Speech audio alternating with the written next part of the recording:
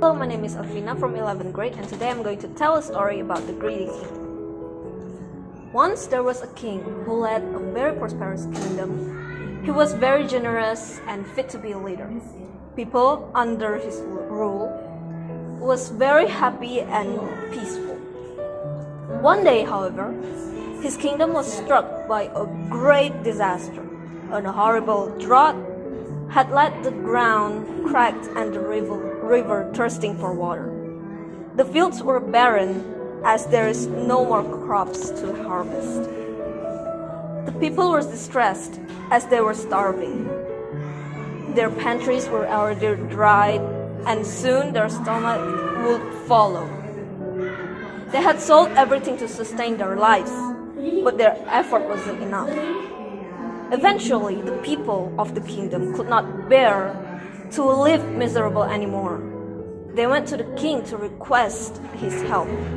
On their way to the castle, they encountered him observing the state of the kingdom.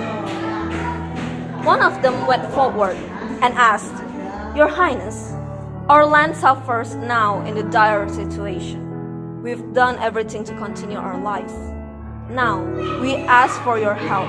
What will you do for your land and people, Your Highness?" The king answered, "Go home now. I will find a solution as fast as possible." At night, the king was walking in the village, thinking about the situation, about the solution for his people. Out of nowhere, a mysterious old man came and told him, "There is a cave in the middle of the forest, just some distance away from your castle. The content inside could solve your problem, but you should use it wisely." Then the old man left.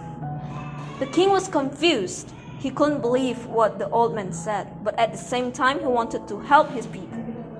So he went to the forest by himself to prove it. He walked around the trees for a while, trying to find a way to the cave. When he seemed to lose his resolve, the cave finally appeared in his path. He was shocked by the content inside it. There was a lot of gold piled up against other. Many days passed and the kingdom has no drought anymore. The people wouldn't live with a miserable life as the river had the water back and the plant turned green. But one day in the middle of the night, the king had an idea on how to expand his castle. He thought about the gold in the cave would really help him to make it come true. Therefore, with no doubt, the king went back to the cave again to take more golds.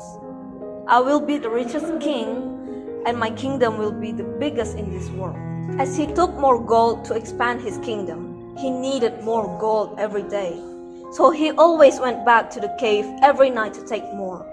The more gold he took, the greedier he became. He didn't realize the more gold he took would decrease his life. One morning, the king just woke up from his sleep, but he felt very weak until he thought he needed help to wake up from his bed. "I'm still young, so I can't be weak, especially when I know I'm a king," said him. He walked in front of a mirror in his room. He looked into it and was instantly shocked. A wrinkled face with graying hair stared upon him. At first, he couldn't believe that it was him. He circled around his room, thinking about his trouble. He couldn't find a single reason as how he turned old, until he realized one thing. He was hoarding gold from the cave all this time, and he knew this was his punishment. Faced by the consequence at hand, the king didn't know what to do. He locked himself up in his room for days, worrying his people. But there was one thing he knew.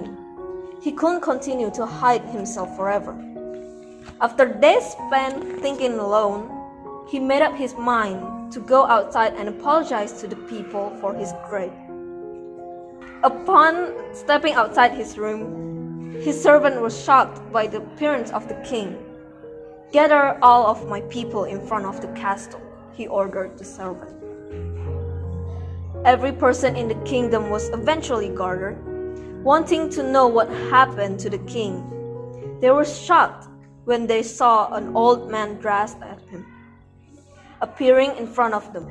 "I am your king," he said, sending his people confused even further. The king told his people everything, told them about how he became greedier the more gold he took. He told them how he aged quickly as he became greedier. He apologized to them for being a selfish king. "Your Highness, you already received your punishment and reflected from it, so there would be no reason for us to despise you further," a person said. Everyone who gathered there agreed and forgave him for his mistake. After that day, they returned to their usual everyday life. Even though the king did not revert back to his young body, he managed to learn a valuable lesson from his mistake. He swore that he would never be greedy again for the rest of his life.